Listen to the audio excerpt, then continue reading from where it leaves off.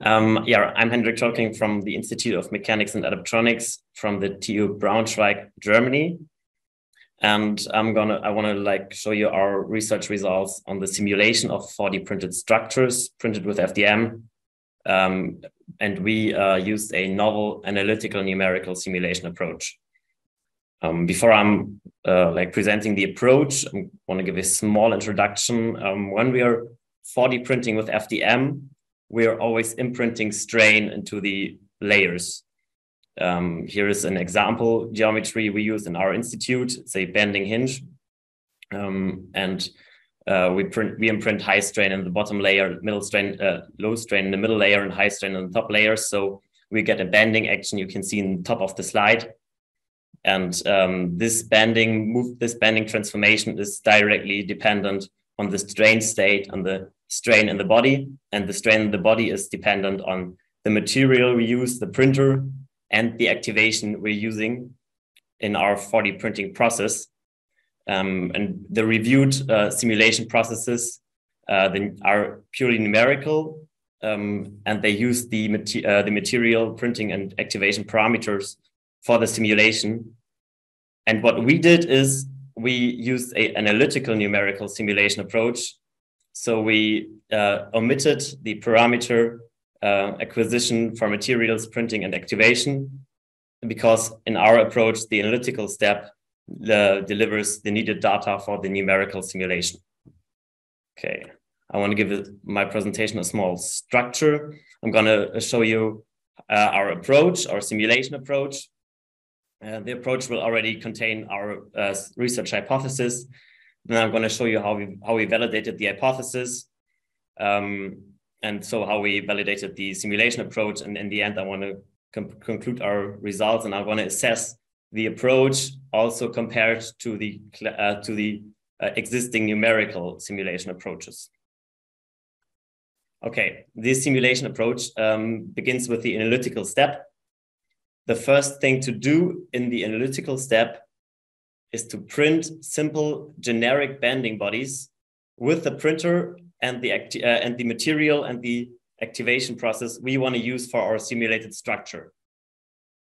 When we're doing that, we gain small bended bodies, and we can measure the curvature from these bodies. And the curvature is then directly subjected to the used material, to the used printer, and to the used activation. So we want to use this parameter to simulate our structure. But we can't allocate curvatures in FE simulation or other numerical simulation programs like Abacus or ANSYS. So we have to translate this, and we do that with an equation from the classical laminate theory. So we are translating the curvature measured in the first step to a thermal strain with coefficient of thermal expansion and a temperature variation. And this thermal strain can then be allocated in FE simulation.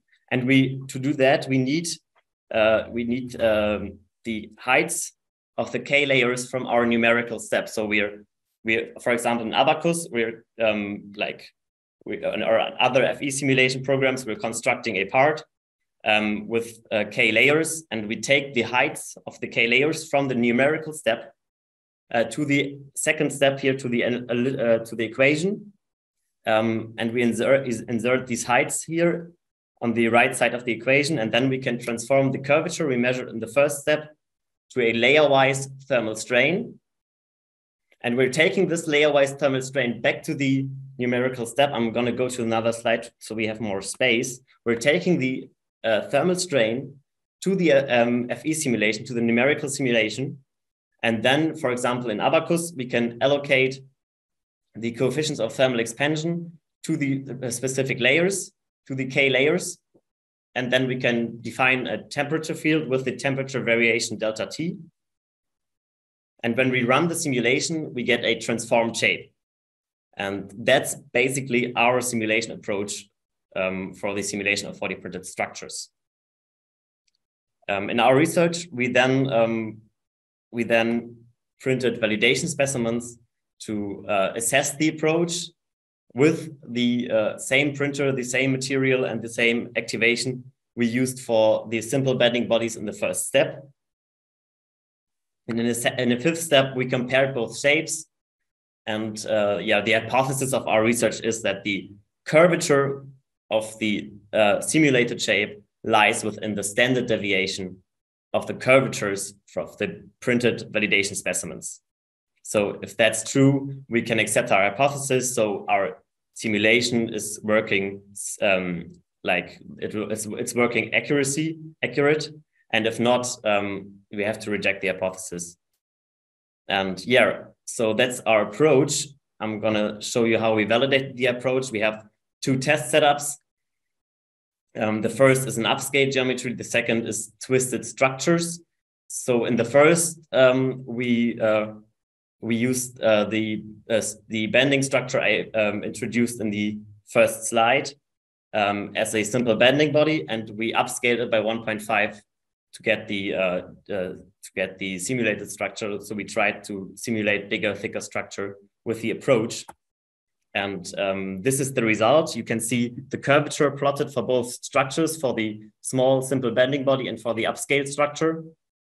And the box plot shows the printed results. The green circle is the simulated result, the simulated curvature. And the first important insight is that the simulated result for the small hinge, for the simple bending body, lies directly within the printed results.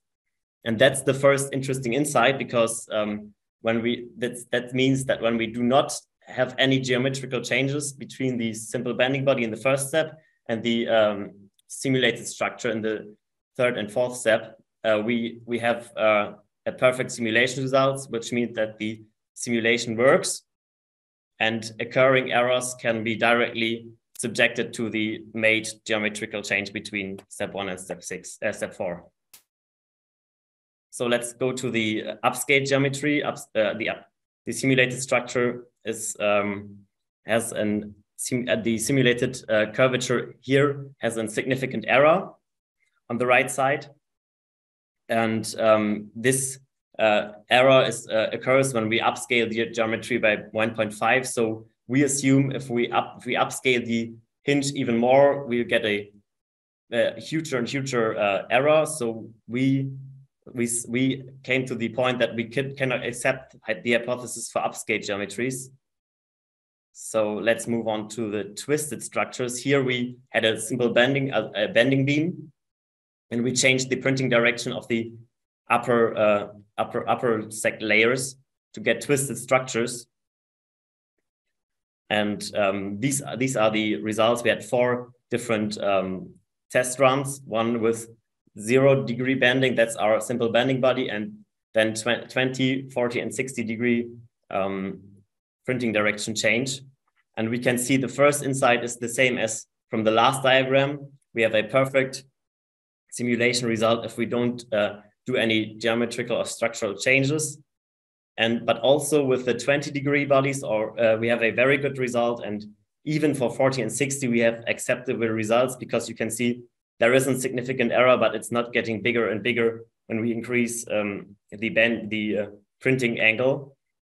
So we said we can accept the hypothesis for twisted structure, especially for smaller angles, for smaller printing angles.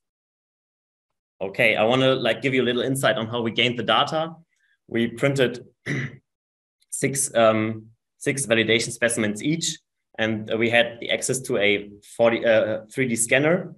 And this 3D scanner delivered a point cloud, and in the Gommon spec software, we were then able to fit in cylinders, or for the twisted structure, a cylinder fit wasn't suitable, so we fit in circles, and these cylinders and circles delivered radiuses and curvatures. So we had comparable results, and this software was also able to do direct shape comparisons, like you can see here for a 40 degree body. The mesh body is the simulated body. We imported it into the software, and the solid colored body is the printed body. And yeah, you can see a good accordance between both structures, even though we have this error you can see in the diagram. So we said we can accept the hypothesis for twisted structures. Okay, so I want to conclude our results. We have the upscale geometry and the twisted structure. And as I said, we can't accept the hypothesis, so we can't like accept the simulation approach for upscale structures. We can't use it right now for that, but for twisted structures. And our question then was, is it possible to reduce the error we observed, especially with the upscale geometries?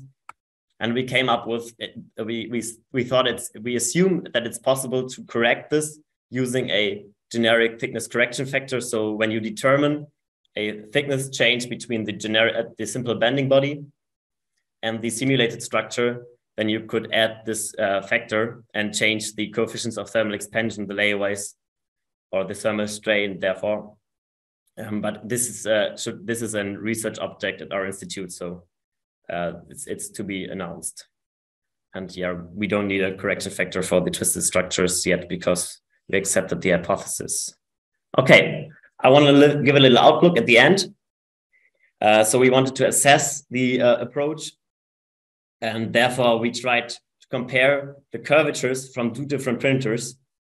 And we did that by setting up a printing file and printing that on 2 different printers, but using the same material, the same activation. We tried to install the same offset in both printers and basically use the same printing file. So what we wanted to do is we wanted to gain the same curvature from 2 different printers. And this is the result. So we had a significant difference between both printers, although we tried to gain the same curvature, which means that a printer change always leads to an error or a difference. And that means that if you want to simulate your structure and want to use spreadsheet data from another researcher, you always have to be aware that such an error can occur. But the approach that I presented, the novel approach, covers printer changes because you always print your simple bending body on your specific printer. So the behavior of your specific printer is already included in the approach. And bottom line, this means that the numerical simulations are good for everyday researchers who have maybe their own printer, who know their printer very well, who have own spreadsheet data for their printer. So they don't need to pre-print simple bending bodies every time. But for new or occasional users who don't have their own printer, this this approach can be very useful because you directly implement all the data using the analytical step. Thank you for the attention, and I welcome some questions. I'm welcome to some questions. Thank you so much. And before some hand raises, I have just a question.